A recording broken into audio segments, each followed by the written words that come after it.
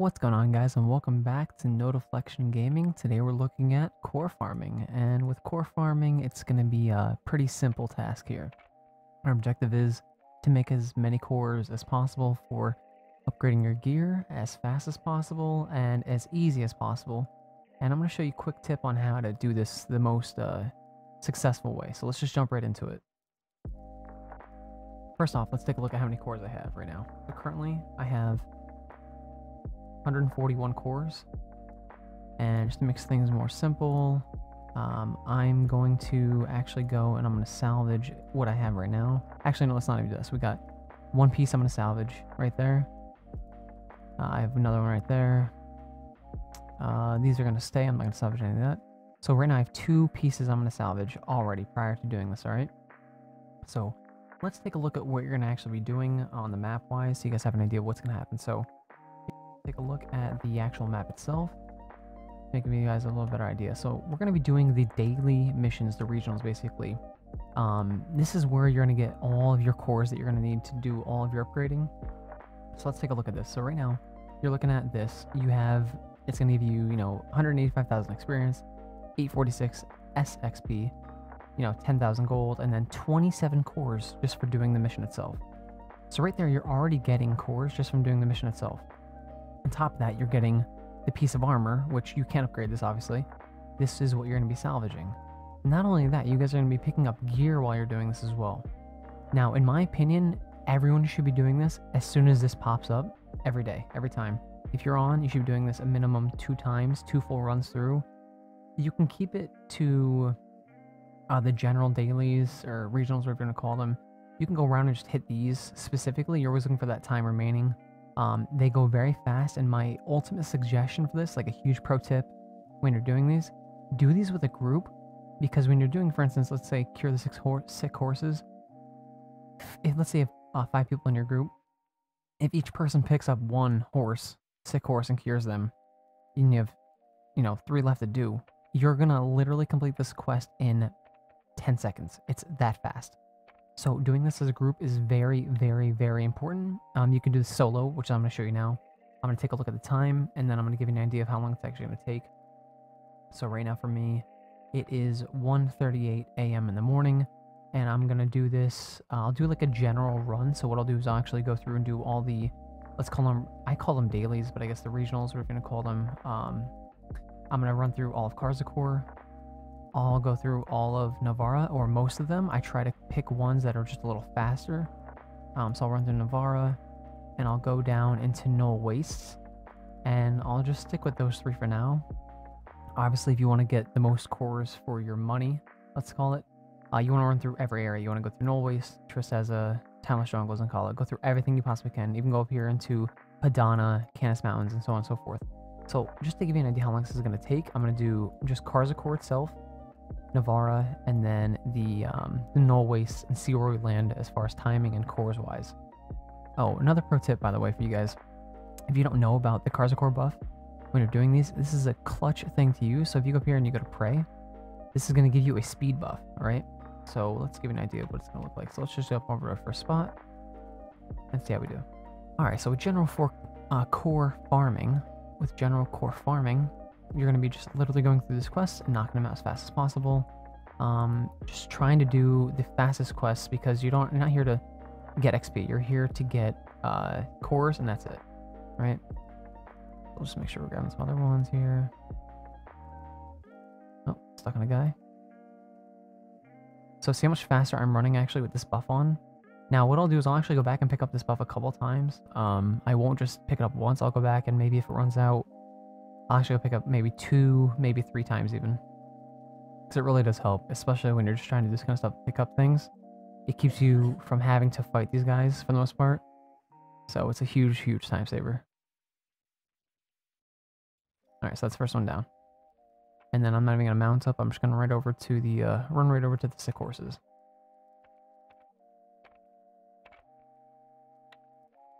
Now remember, I had 138 cores in the beginning of this.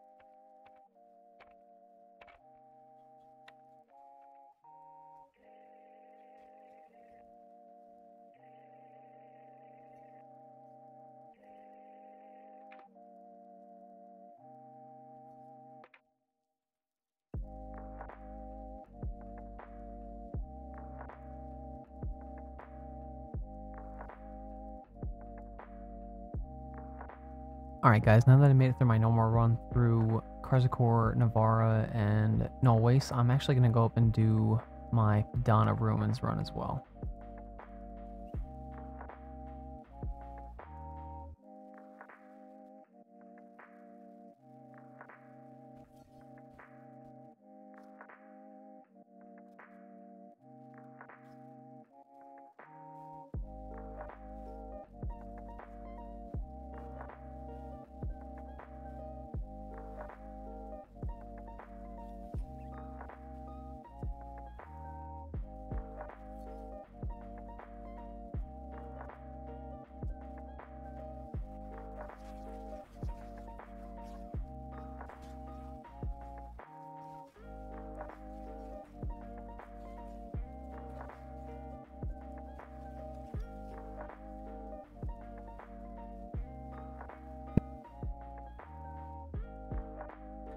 Alright guys, so currently it's 1:54, so we started at 1:38.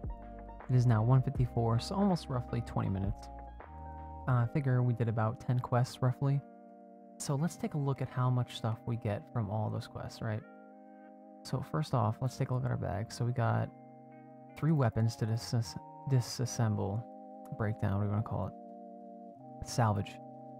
2 totems, 3 helmets, 2 pieces of chest, which I think we already had one of these already, 2 pieces of shoes, 1 glove, 2 shoulders, and we already had this waist. So right there, we're already stacked up with stuff. Now, my last pro tip for getting cores, right? And plus, not only that, but look at how many cores we actually have just from doing the quests themselves. So we were at like, what, 130 or something like that? So you already have 350 extra cores right here, or whatever it is, 300, 350. So right there alone, if you keep doing these regionals, dailies, whatever you want to call them, you're already getting cores just from the missions themselves. So let's take, now my last pro tip when it comes to core farming is grab yourself, and make sure you lock these into your inventory. You want to grab yourself some salvaging gear. What I mean by that is, I believe I have, so salvaging right here, increases artifact core gain by salvaging plus 4.4%. So I put this bad boy on, and I believe I got a waist that's the same thing. Yeah, right there, 4.4 or 4.1. So right there, that's 8.5% extra core gain, and oddly enough, it makes a big difference. We're going over here. We're going to start salvaging. So remember, we were at like 100 or 130 roughly cores, already at 432. It's been 20 minutes roughly. Let's see what we get after we salvage all this.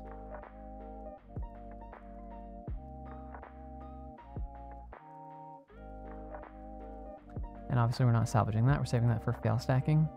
Keep an eye on that video, obviously, guys, for your fail stacking needs. Alright, so there we go. A bunch of pieces. Salvage them all. Right there, I'm at 1,680 cores in less than 20 minutes. You literally can't go wrong doing this method. So 20 minutes. So I was telling somebody the other day on Reddit, I did the whole map. And I mean, I did the whole map. I did Karzakor, Navarra, Null Waste, Tristeza, Jungle, Zankala, all the way up to Badana, Canis Valley, Canis Mountains, Borean, Ostium. I did everything I possibly could on the map that was related to these timed quests, right? All the regionals. So I did them all, and I ended up with roughly 15,000 cores, 16,000 cores by the end of it. It took a while, and I did it with 2 buddies, so it did go faster. I think it took us, 3.5 hours roughly to do everything. Maybe even 3 hours actually, and we ended up with about 16,000 cores at the end of it. So right there you go. That's how you guys make your cores, how you guys are going to get your best gains from getting your cores. And not only that, guys, don't forget that when you're doing these missions, right, you're doing the regional missions at each area, you're not only getting the cores themselves, you're also getting XP, you're getting SXP, which is, dire. Everyone needs SXP. And you're getting gold. You can't go wrong. This is going to keep your gold up for when you're doing your Star City exchanges. You're going to get your XP for leveling up, and your SXP for leveling up all your skills. So I hope this guide helped you out. If you guys like the video, hit that like button, hit the subscribe button. Once again, thank you all. I appreciate you all watching the videos. And if you guys need anything else in the future, hit me up in the comments. I might just make a video for it. Once again, thank you all. Peace out.